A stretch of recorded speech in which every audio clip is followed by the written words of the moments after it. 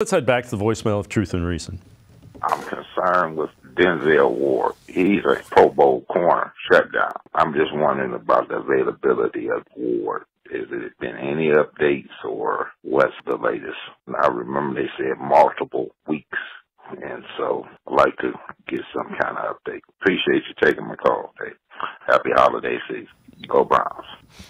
As always, appreciate all of the voicemails. Quincy, Denzel didn't practice yesterday.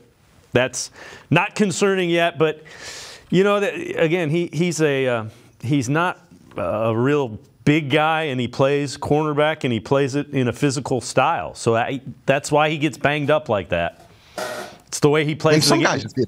It's the way he plays the game. Yeah, some guys just get banged up too. Like it might not even be because Smitty for the Eagles, he doesn't get hurt at all. He plays the same kind of physical style, just on the other side of the ball. So some guys just get hurt more often than others. Denzel Ward, unfortunately, on the other side of that. We'll see what happens with his injury. I do think it's a good sign that he made the trip to the West Coast with the team, right? He was there in Denver. He's going to be there this week in LA. That tells me that they think there's a chance that he could play against the Rams. They felt like there was a chance that he could play against the Denver Broncos. We'll see where he's at the end of this week, but I wouldn't be surprised if he played against the Rams. Yeah, I wouldn't either. And again, he was on the field, just didn't – he kind of worked off to the side yesterday.